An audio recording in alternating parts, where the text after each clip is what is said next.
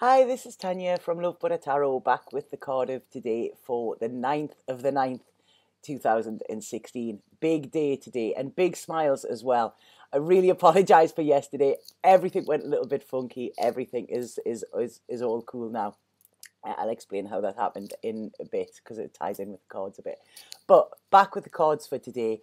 Everybody knows, like I say, this, it's the 9th of the 9th now, and it's a really, really good day to restart. So this is it's like the first day of the rest of your life, if that makes sense. And there's a calmness. I lay this morning and I just clocked what was going on. I took it all in, and there is a real calmness. There's change, but I really feel it's transition rather than fighting change, because I really feel it's like the fighting's over, if that makes sense, which is quite interesting with the cards. So anyway, I'll get straight on with the cards. Today when I woke up, I had a song in my head and I was just humming it and, didn't even recognise what the song was. When I came downstairs and picked the card, it was like Spirit turned the volume up on this song and the words actually came into it.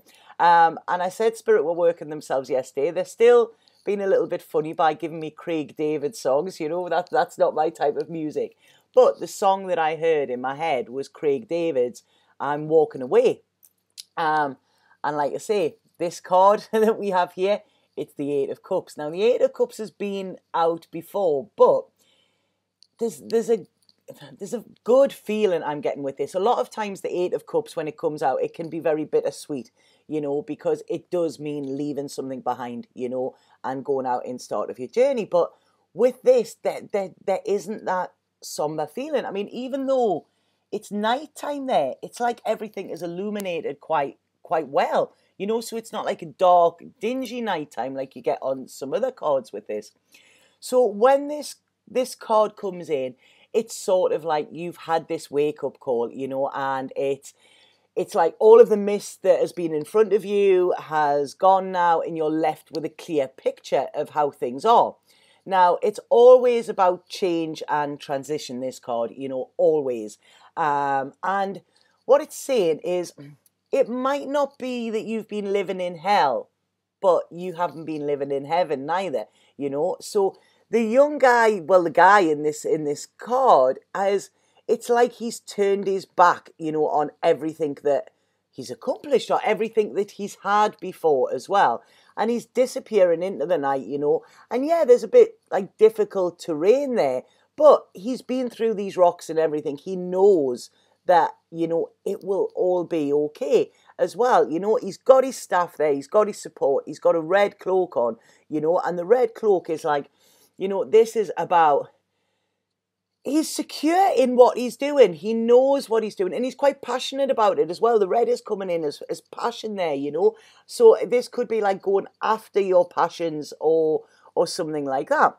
I mean, the person in here has experienced life's joys and their sorrows, and the reason he needs to take this journey is because he now has a restlessness, there's an unhappiness that he has around him, because it's like he's got everything that he's supposed to have. So everything that society tells us we should have, it's like he's done the tick list. But there's something missing, and this is this ninth cup. That ninth cup is what will bring him contentment and happiness. So it's like, although he has everything on paper, what he should have, there's an unfulfilled feeling coming with this, He's not as fulfilled as what he expected. And it's like, I've said this before, the longer he stays in this situation where he is or was, the more his soul and being are feeling crushed. It's like he's losing himself, a little bit of himself every single day. And what he's chosen to do when this card comes in is, he's forsaken the familiar, He's walking out of his comfort zone, because although it is a comfort zone, he knows that nothing ever grows there, He will not grow. He will just stagnate in this place. And he knows he owes it to himself to go out in search of this missing cup, you know, that he knows is out there. You know, that's it. He's on his way. So he hasn't found the deep satisfaction that he's yearning for in the world. You know, he hasn't found that in his world. You know, and like I say, you know, within that familiar, what he has, he knows that he will never find it. So this is why he goes off on his journey, you know. And if we think, you know, eights are the infinity, it's like this is all interconnected, you know. Spirit have a bigger plan for us. That's what they said to me yesterday. I was having a complete freak out. I realized I detoured into fear. There was a lot of fear coming up. There was change coming up. You know, I was presented with a situation that I'd actually experienced before. So the pain of that had came up. And it was like, you know, it was like Spirit came, got me by the shoulders and said, just surrender, you know, we've got you. And I was like, right, are you sure? And they were like, yeah, just surrender. You know, we have a bigger plan for you. And with that, it was like instantly, you know, there was a safeness. And, you know, like I say, you know, when you have a situation that you've actually experienced before that brought pain, then what you need to do if you're presented with that situation again is do things differently. Because it was Einstein that said if we do the same expecting a different result, then that is the sign of insanity, you know. So what we need to do is do something different, you know, if we're presented with that again. And it's right, okay, then that all falls into place. So yeah, Spirit have a bigger plan for us, you know, and they know what is going to happen, and they know that it is the highest good. You know, Spirit have your back. That's what they do, you know, they have your back, and they're wanting you to go where you will find this fulfillment and you will find this missing cup as well. Now, a lot of people within this card as well, a lot of tarot readers actually say that the guy in the picture is actually following the moon. You know, within this one, the moon's behind him there, but the moon is very significant. And what I got when I looked at this card, if we have a look at the moon, it seems like two moons there. Now, it's not the colours of a solar eclipse, but it does look like that one's crossing. And then I was alerted to the 8 days. 8 days from now is the 16th. The 16th is when we have another solar eclipse. So today it's like, right, okay, everything is working together. It's very, very strange how they're all tying in. So this person, sorry, this person is going off in search of their dream.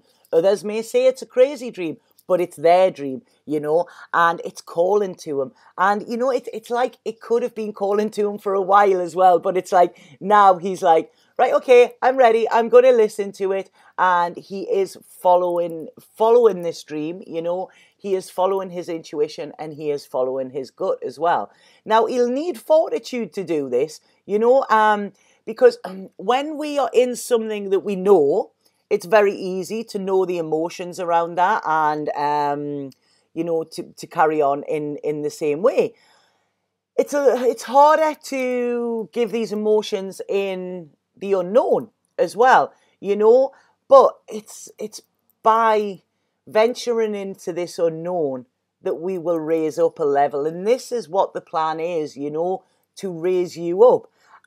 So this card, like I say, it has got a bittersweet, and it often can mean separation, divorce, you leaving your town, you leaving something like that. You know, it's a biggie. He's not just popping down the shops, you know. And this one, it's like, you know that within this there will be difficulties ahead, but I'm just getting there. But when there's moonlight, and what's that song?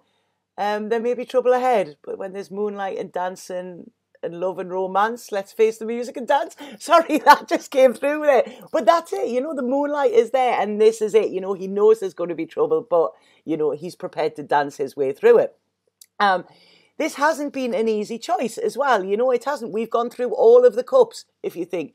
The cups before this, the 7 of Cups, is all about choices and seeing through illusions as well. We get to the 8 of Cups, then what comes after is the 9 of Cups, then what comes after that is the 10 of Cups. So it's like he's been through all of the emotional crap that he's had to, the ups and the downs, the roller coaster and everything like that. And this has brought him to this decision. And it's like, you know, I feel it's like a lot of the things that were built up here in these cups, it's like they were built on sort of superficial values, if that makes sense. And he has this urge, this desire inside of him that he needs something more meaningful. You know, there is more to life than this, you know, and this is what is fueling his quest and fueling his departure as well, you know, because it's a real emotional turning point, this, and it's going to lead to new adventures and new actions and new ways of being as well, because it is time to move on to new things. The 9th of the 9th, this is a great card to have today. It's about shutting the door on the old and actually walking through that door in the new. And when this card comes in as well, it's like there's no turning back. This is it, you know, you've set out. He's left everything behind him and he's on his quest as well, you know. And he has the courage to do this. So he's leaving behind the safe and the familiar. That is never easy, you know, but it's also not easy staying in safe or familiar, you know, because like I say, when you have this urge and this passion to grow within yourself and you're hearing your soul calling you and you're hearing the universe calling you and you're stuck somewhere where you can't, where you're confined and, you know, there's no growth allowed there, that isn't easy neither, you know. So at least with this, he has his freedom. And it's like, yeah, he's taking a risk. And, you know, a lot of people might say, you know, are you sure that's a risk? And there is no guarantee of success, you know. But when he thinks about what he's doing and he actually feels that warm feeling in the pit of his stomach, you know, and he knows that this is his soul nudging him forwards, and he trusts his soul and he trusts the universe, you know, the risk isn't that bad at all, you know. And I feel the risk of staying is worse than the risk of leaving. I think the consequences of that would be worse than this. So like I say, there's a real, I like it. You know what? There's sort of like there's a gentle determination. That's what I'm feeling. It's not like a gung-ho. There's a gentle determination coming through with this. So, you know, really, really nice card. And what I've just been alerted there as well, you see they're all stacked up. There's been a lot of sayings lately, a lot of the things I've been reading about this, you know, about the solar eclipses, about the 9/9, all of this, have been saying it's time to get your ducks in a row, you know. And he's like, you know, he's got his cups all in a row. That's it. And, you know, he's got everything sorted. And this is, you know, it's sort of like adios, if that makes sense. So I really like that card. This one, however, the Osho one, these Osho cards, the second you pull them, you actually feel it, you know. And the feeling I got with this one is I didn't like it, you know, pretty much how I was feeling yesterday, to be honest. And the card that we have with Osho today, and I really feel that this could be why he is moving on, because this is here, you know. I really feel that that's where it ties in some way. And the card today is fighting. I don't know if you can see that. It's just like, it's not a very nice card at all. And there's a huge frustration comes through with this card as well. And if we look at the figure in the picture, it's like his knuckles are white because his fists are clenched that tightly. His eyes are red with rage. And he's like protected by all of this spiky armor, you know. But the thing is, this spiky armor is actually looking quite rusty. So what this tells me is this is not a new situation, you know. And if we have a look at the image that's in his mind, I don't know if you can see that. And it's two people like fighting at loggerheads here, like, and then there's this castle underneath them. So what is coming in with this is there's a real battle for control here and needing to dominate a situation. When we feel threatened, or, you know, our first response is usually to fight, you know, or to attack, you know, because we try to possess something, we try to own it, we try to take the higher ground within it. And this is our ego, you know, because our ego doesn't want us to give in, you know. I know my father and his ex-wife got divorced, and it took them 9 years to do it because neither of them, they were that stubborn, neither of them would actually do it. And it was actually like the film The War of the Roses, all of these horrible little snipey things going on. And 9 years it took them to move. And I just think that's ridiculous. And all they'd done, and in the end, neither of them got anything more than what they would have got in the first place. So it was an ego thing. They didn't want to back down, and it was just absolutely pathetic, to be honest. So what's happening here is, the ego does not want you to give in, but what you've got to look at here is, with this fighting, are you hurting this other person? Are you winning in this control of dominance? Or are you just causing yourself to live in pain? When we cover ourselves with armor like this, we see it as a protection. It's like, yeah, I'm protected. But what we're really doing is we're cutting ourselves off, and we're keeping ourselves closed in, The armor prevents any air from getting to any of our wounds, so healing can't happen. While we are staying in this situation, and while we are, yeah, okay, I'm great, I'm protected, there's no healing of it, And, what it's doing is, any wounds that are there will just fester, and they will penetrate more deeply. Now, within this armor as well, I don't know if anybody's ever worn armor for a fancy dress or anything, you cannot move freely. You're restricted, and it's pretty damn cold as well. So it's like you're stuck there with this armor on. It's cold. Your movement's restricted. You're always ready for a fight, and that is not a way to be, Life is far too short to hold on to anger, and it's far too short to spend your time fighting, I've just got in there, life is about love, and it's not about fighting. And, whether this is fighting for possessions, whether this is having to fight to be yourself, whether this is just fighting for the sake of it, because that's what you've grown used to, the tension, like, that's there is not... That is not normality, but when it's there all of the time, you get very used to it.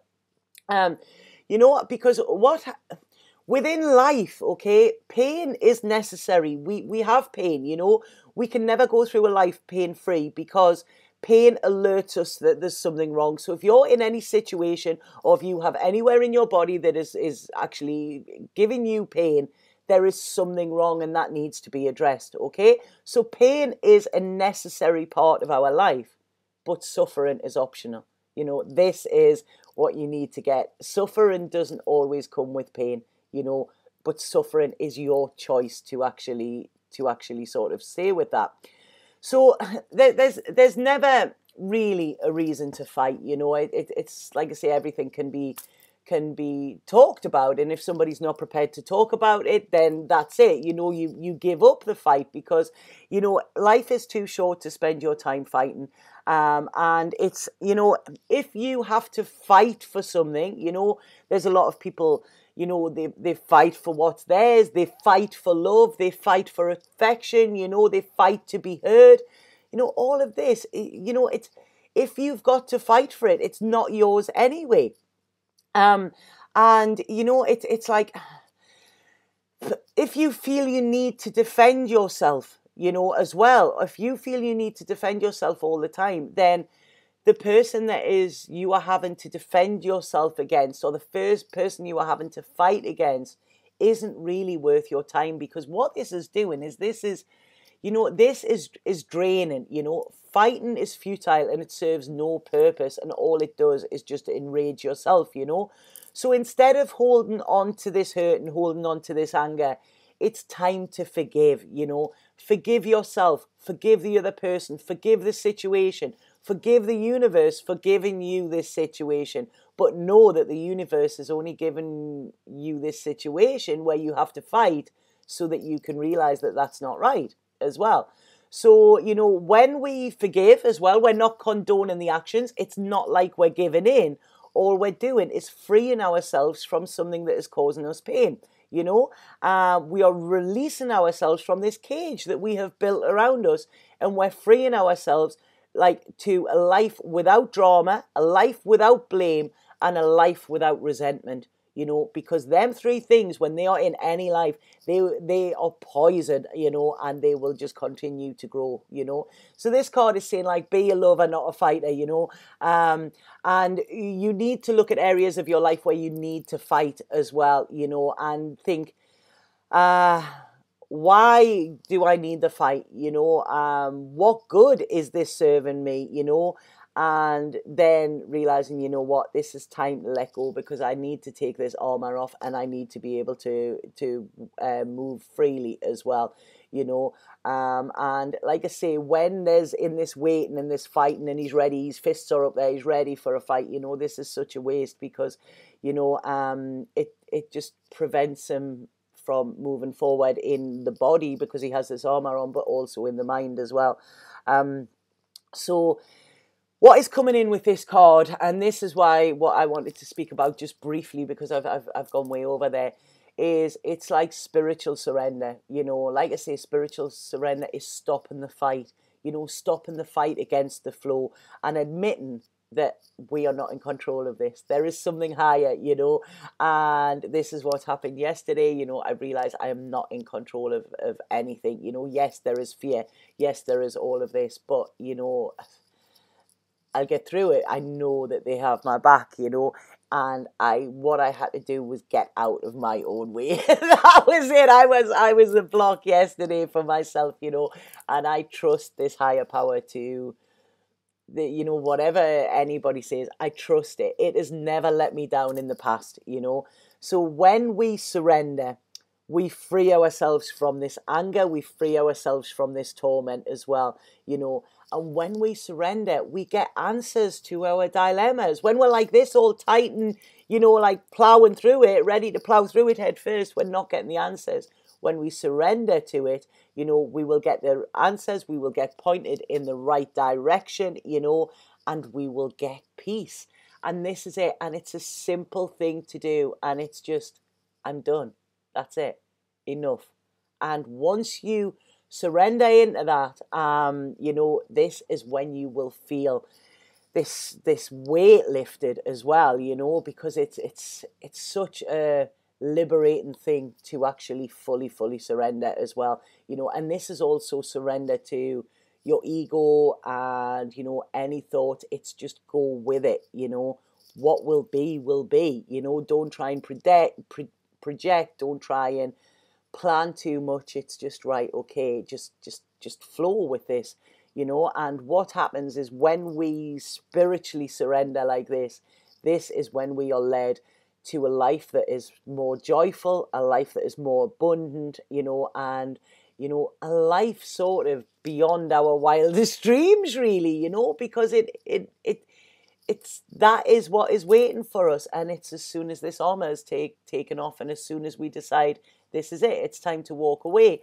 Now, a lot of people think when you surrender, this is giving up.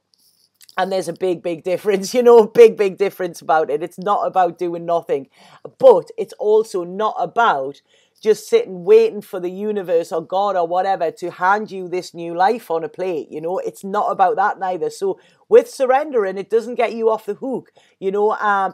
What surrendering does is make you see how things really are, exactly like the guy in the Eight of Cups has, and this will spur you onto action. When you are fighting, you have the fight in your head. You have this defense. You have to use everything within you to be ready, you know, for whatever's coming for you. Once you surrender, that disappears, and you just see the bigger picture, and it's like, right, okay, it's my time to go, you know. So that it will, by surrendering, this will spur you into action. So this isn't a non-action card. It's an action card, you know. Like I say, he's got up there and he's walked. And if we have a look, he's a bit like what the Hermit was, but he's looking straight ahead now. The Hermit had his head bent low. The Hermit was internal. He's looking ahead. He's looking in the direction he's going here, you know. So once we surrender, and once we take action as well to get us, you know, away from the familiar, because that is no longer serving us, you know, we can, this is when it will be joyous, you know. It will be, we actually take the path from fear to love as well, because even if this is self-love, you know, which this guy is doing, this is self-love, you know, he is going off because he loves himself enough to actually pursue his dreams and know that his life is a lot more meaningful where he's going. So, you know, this is like taking compassionate action. So they're quite, I actually really like these cards. I don't like that one too much, but like I say, I feel the rust and everything about this. I just feel it's like, it's gone, you know, it's the fighting's gone. And you know, it's what is it? They say it's all over by the shouting, but it's like, you know, you don't even have to stand and listen to the shouting.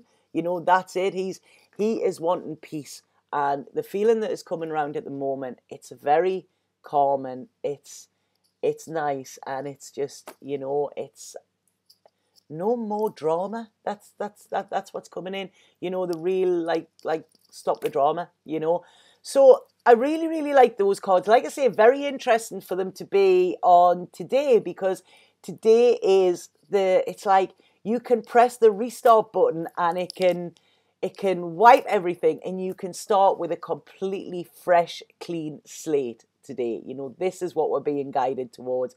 Very, very important day. You know, if you felt the shift, please let me know as well. You know, if you are making changes like this, please let me know, because it's all good. You know, there is so much ahead, and a lot of exciting stuff as well. You know, this has been coming a long, long time. You know, it's like the universe, what they've been planning for years, actually, you know, is it's starting to come to fruition, and we're very lucky to be given the chances that we are and living in the world at a time like this as well. It's all very exciting. So I'm going to go now. Have a fabulous weekend. If I get the chance to do the cards of the weekend later on, I will. If not, then, you know, I'll see you Monday. But yeah, expect changes, but just don't fight against them. You know, it's like I say, the universe has got you, and they're with you every step of the way. Okay, so have a great weekend. I'll see you later on with the cards for the weekend. Sat now.